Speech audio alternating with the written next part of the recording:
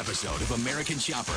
So today we decided to get started on the smoker that we're going to make, big trailer smoker for barbecuing. Rick, we got to get a speedometer, thermometer for We do.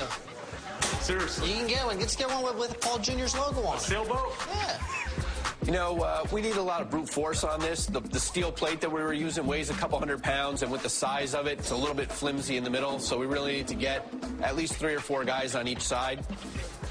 Ready? 1, 2, 3. Okay, watch Jason, because he's got to walk on the plate. Really, the first thing to do is bend that big round tube that's going to be the main cooking chamber of the smoker. You ready? That's good. Center in. There you go. It's rolling, too.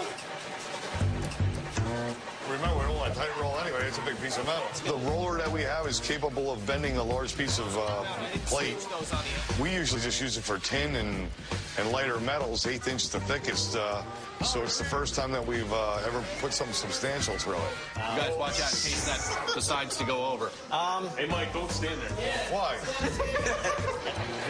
Whoa, look at that stuff. Yeah, baby. With a little tweaking here and there, we're able to roll everything to a nice big ring. Beauty, baby. Watch your fingers in between.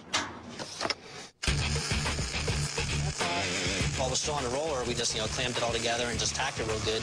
And so we could just roll it around like a full rotation just to get it in a really nice circle. And it worked out great. Oh, yeah.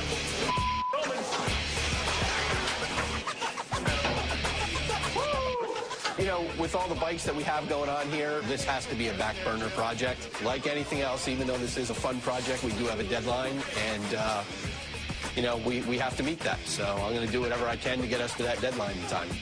We're good to go. Nicely done.